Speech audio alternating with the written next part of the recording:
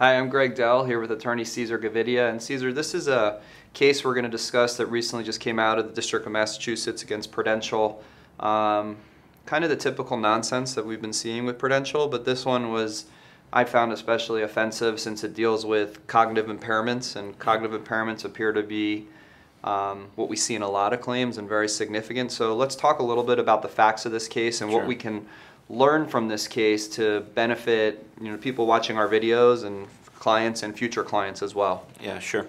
So like you said, we see these types of cognitive cases a lot. And in this particular case, it comes out of, as you said, the District of Massachusetts, U.S. District Court in Massachusetts, and involved James Ampey, who was a testing and development engineer for MIT Lincoln Laboratories. And he suffered a head injury in 2011 and had some decline in performance over time, had taken some FMLA leave. And then in 2014, after a bad performance review, he was kind of influenced to file for disability, which he did with their disability insurer Prudential. After filing with Prudential, they came back and declined the claim. He was claiming that he had cognitive deficiencies, cognitive decline, problems in his thought processes and executive functioning that impaired basically his ability to function at in his high-level occupation as a development engineer.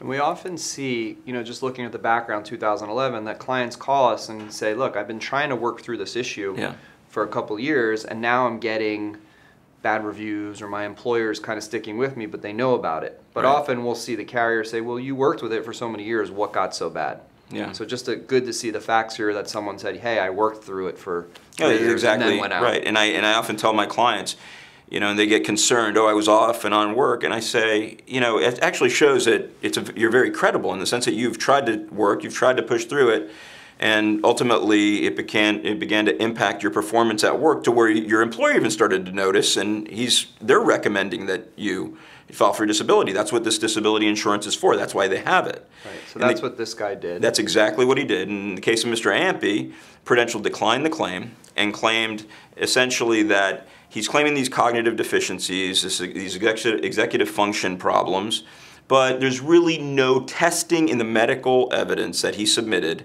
or in the medical records that shows that his complaints are valid. Okay, so what he did, basically at the suggestion of Prudential, was he went out and obtained a neuropsychological examination. It's interesting that Prudential actually didn't submit him for one, because we've often seen that. They usually hire some, third-party vendor to find a neuropsychologist who's insurance company friendly, and they send them to one. But he went out and obtained a neuropsychological exam on his own with validity testing. When he submitted it back to Prudential, they said, they submitted it to their doctor who reviewed the testing results, and he says, oh, well, although it had validity testing, the science and the testing was outdated based on current protocol, based on the current literature.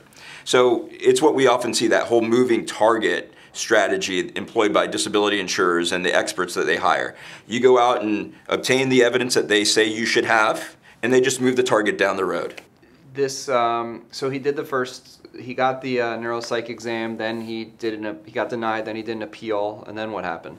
So they declined it again, and after that they filed suit in federal court, and the federal court awarded Mr. Ampey his disability benefits found against Prudential on the basis that they had one skeptical doctor just calling out the results of the neuropsych exam for really no valid reason. There were specialists that he had on his side, his doctors, his treating physicians, all concluded that he has post-concussion syndrome, that this was the cause of his disability, but yet Prudential decided to go with their doctor, weigh their doctor more favorably than any of his doctors in all of the medical evidence, and for that reason they found against him. And what's interesting in this case is that against ERISA, the ERISA guidelines and the ERISA rules, they used the same neuropsychologist on both the initial review of the claim and the subsequent appeal. So they didn't even use a different physician, as they're required to do, someone who's separate and apart from the original decision, to do the full and fair review, so to speak. Right, and this wasn't a case that our law firm handled, but we still talk about it because we track every case around the country. We don't know how much of an impact, or if that was argued by the plaintiff's attorney to say that the claimant had an unreasonable review. But yeah, the law is that they're supposed to use a different medical professional. Now, another thing that I think was key here was that this claimant was approved for Social Security disability. And not sure how much weight Prudential put into that in reviewing the claim. Yeah, when I reviewed the case, it was very clear that they did not really give any consideration or weight, as is required of the Social Security Administration decision. Right. It's not very common that you see someone awarded at the initial application, and that's what was done here by the Social Security Administration. And the court actually had taken issue with the fact that Prudential, unlike the Social Security Administration, did not consider any of his occupational duties. In other words, the restrictions and limitations and how they applied specifically to his occupation as a development engineer. Social Security Administration did that. Right. So really all they did was they see the opinion coming from their doctor and they just went with it.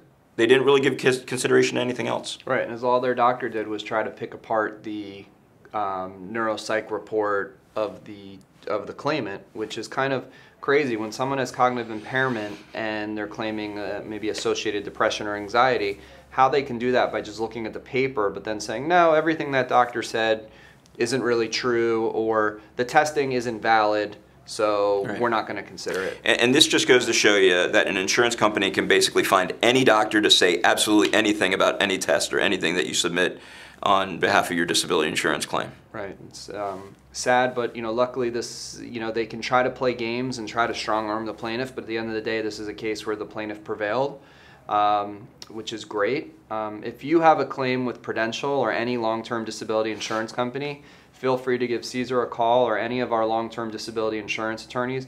We represent clients all over the country, and we always offer a free immediate phone consultation. We look forward to the opportunity to speak with you.